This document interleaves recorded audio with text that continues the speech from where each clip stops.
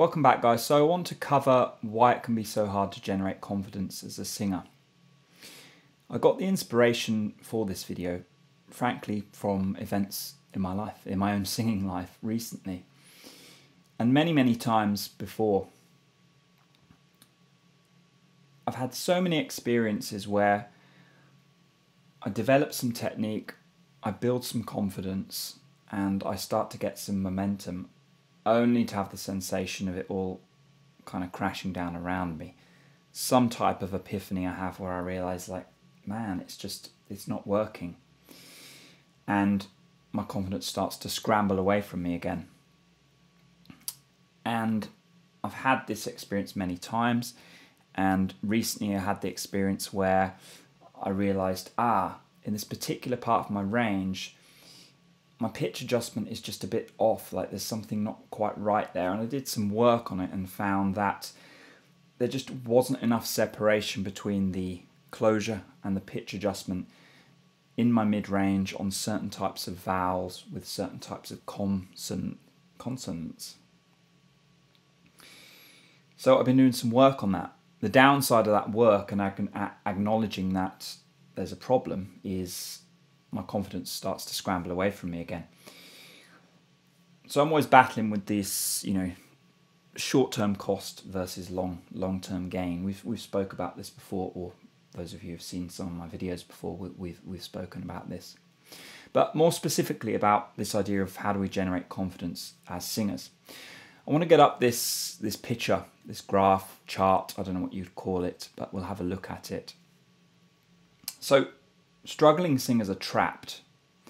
They are trapped in the bottom left, or just generally on the left-hand side of this chart. So we go left to right is skill, and bottom to top is challenge level. So when we have low skill, we can't actually access real confidence. We can't actually, we're kind of gated off. That part of the world is or the singing world is gated off to us. And we just don't have that option. So if the challenge level is high, we become anxious. If the challenge level is medium or low, we get apathy or worry. But the experience of singing is generally not pleasant, in all honesty. The only way we can escape, the only way we can start to move towards confidence is by developing more skill, more understanding and more knowledge about what we're doing. And that comes from things that we've spoken about: scales, practice, application. How do we get better as singers? But it's quite a profound thing, because if you think about it, as we broaden our skill set, what happens is, whilst you would assume that as we become higher in skill, we automatically shift towards the right and we go towards being able to relax, have control and have flow. But it's not always the case. The context can adjust our ability to apply our skill. So we can have a situation where we are frightened about singing, we're apprehensive about singing, we're worried that we're going to be judged as singers. And that decreases our skill level. It can give us less access to our full abilities, which sucks us back off to the left-hand side somewhat. So rather than higher skill just shifting you over from anxiety to arousal to flow, what really happens is more skill broadens out your access to all these types of emotions on this chart.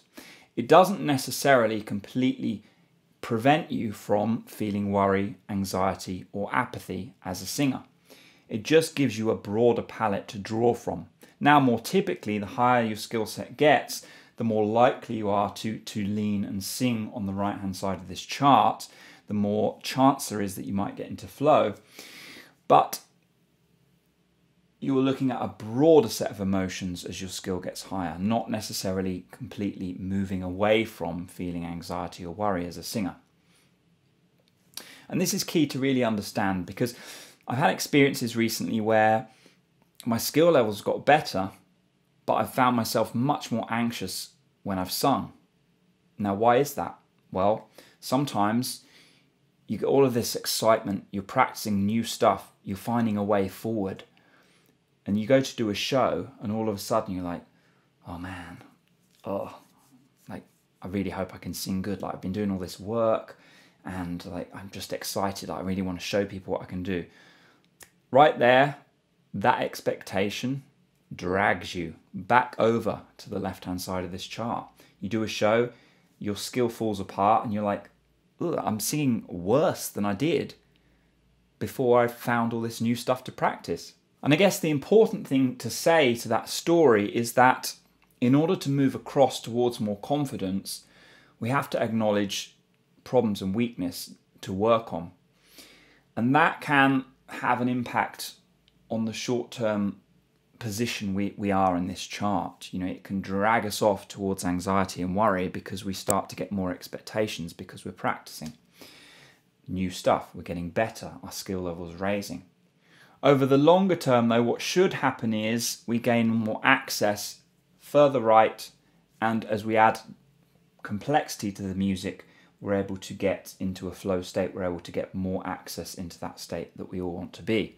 So I guess what I'm saying is that confidence is a process. Don't necessarily take it too hard if you're working on new stuff and you find you lose confidence initially. Because if you're playing the longer game, and frankly as a singer learning, as a struggling singer trying to improve, you have to play the long game. It's your only chance. Try and maintain perspective. Try and realize that there's sometimes a cost, a short-term cost to trying to improve your skill set. That in the longer term, if you improve your skills, if you get better at what you're doing, you will open up more access to emotions on this chart. You will open up a chance of you to sing with more confidence, a chance for you to sing with more flow, with more control. And this is really how we've got to think about developing confidence as a singer. It's not an either or a zero-sum game. It's a process. Sometimes we lean one way, sometimes we lean the other. But if you're a struggling singer and you feel like you're locked, you're just trapped in apathy, worry, and anxiety, the only real way forward from that spot is to seek to improve your skill set, seek to figure out what is it that I'm missing here, what are the basic building blocks that I just don't seem to have when it comes to singing. And that's where somebody like me comes in, who can help you and show you, this is what you're not noticing. There's different functions going on. In your head, it's just one big lump. But let me show you. Isolate this muscle group. Now let's isolate that muscle group. Do you notice how now you've got this sense of two functions working in a sense in isolation and as a team rather than clumped together? Anyway, guys, let me know your thoughts in the comments. How have you developed more confidence with your singing? And hit the thumbs up, subscribe. I'll catch you very soon. Take care. Bye-bye.